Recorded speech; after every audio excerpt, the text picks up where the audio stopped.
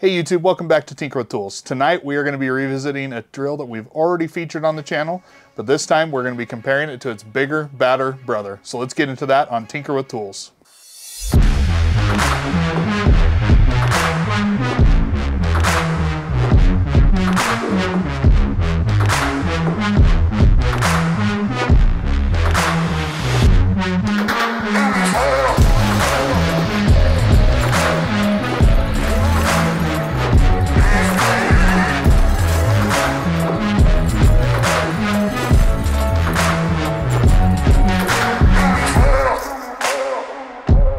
Alright, so previously on the channel we talked about the DCD 996 in our video called David versus Goliath, in which we compared the brand new DCD 800 XR drill driver to its bigger brother, the DCD 996, the bigger 3-speed XR drill driver that has been on the market for about 7 years now. This is a very reliable, decently powerful tool, but in those 7 years, a lot has changed and a lot has happened, and so other tools have actually passed it up now. Previously, about 2 years ago, DeWalt kind of saw the same thing, and so they came out with this, the DCD 999, the Flexvolt Advantage Hammer Drill. Now, on the outside, these tools look just about the same. There are some subtle differences, but for the most part, they look like the same tool on the outside.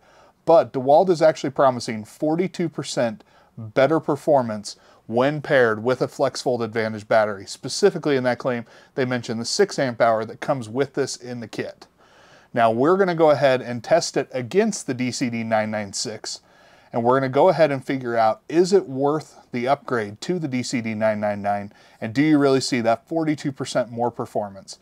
So let's get into that. All right, so we are first going to be running through our driving tests. We're going to do 5 driving tests, and then we have 5 drilling tests. So let's get into it. We are first going to be testing the DCD 996. Has a fully charged 5 amp hour battery. We are going to be starting in speed 3 in drill mode. Then I'll follow that up with the Flexvolt Advantage Hammer Drill, also going to be in speed 3 in drill mode. And this one is using a fully charged Flexvolt Advantage 6 amp hour battery. Okay, first the 996 on a 5-inch specs. And now we have the 999. I'll give you my impressions once we get onto a bigger fastener. And now we are going with the 996 on a 6-inch specs. DCD 999. Now a 5-inch power lag with the DCD 996. And now the 999 with, all right, 996 with a 5-inch timber lock in 3, 2, 1. 999 5-inch timber lock.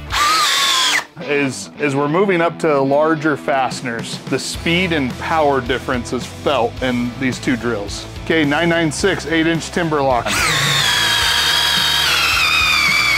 Made the assumption that this was long enough to drive 8-inch fasteners into. So I'm pretty certain I just put a timber lock into my workbench. But the show must go on. 999 8-inch timber lock. On that one, I could feel the difference of the power kicking in there. It's just much stronger. So first we're gonna be doing a Diablo 1-inch spade bit. We're starting once again with the 996. We are still in speed 3. All right, now with the 1-inch spider bit with the 996. All right, 1-inch spider with the 999. Now we're gonna switch over to the 4x4. All right, so now with the 1.25-inch spider self-feeding spade, going through the 4x4.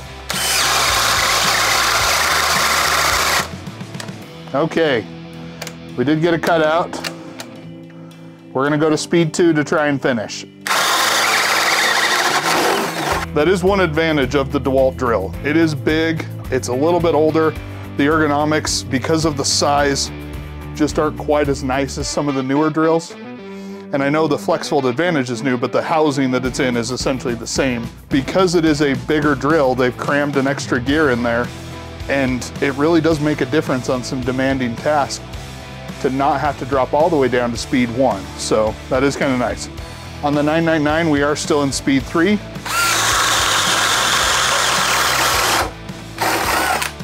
Okay, all the way through, way to go. All right, just so you can't say we didn't give it every chance, we are back up in speed 3, and we are going to give this a go on the 1.5 inch. All right, it did instantly cut out, so we're going to speed 2. 3, 2, 1.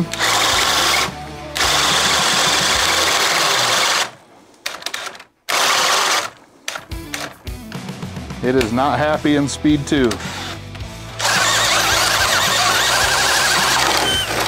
As you saw there at the end, wrestling with this drill with the smaller handle is no fun. Now we are still in speed 3 on the Flexvolt Advantage. Go.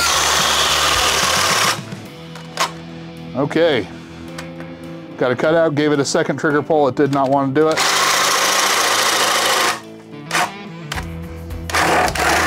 So now we are going to start in speed 2 with the 996. Okay. It instantly was not happy there. Speed 1 in 3, 2, 1.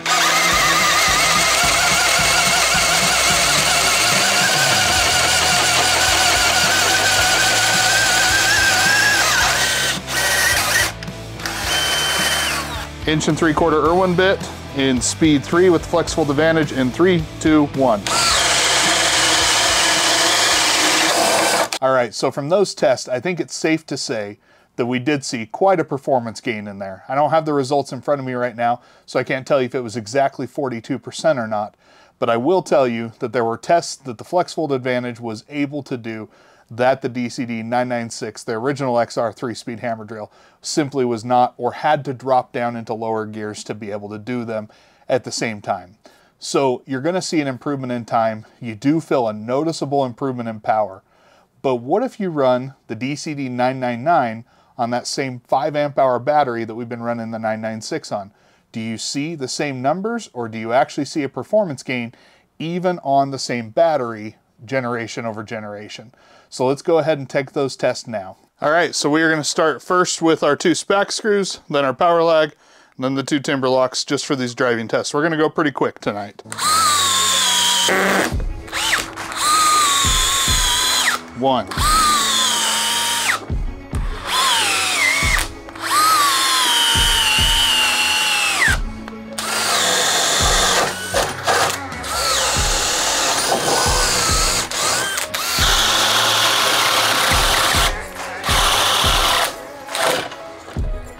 All right, it was through at the end of that second pull. We are going to start a new hole on speed 2.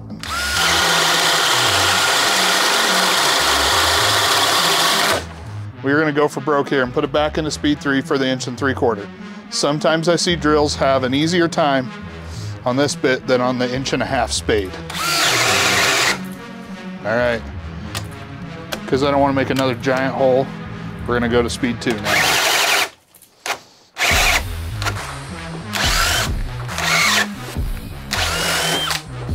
Okay, it's struggling considerably in speed.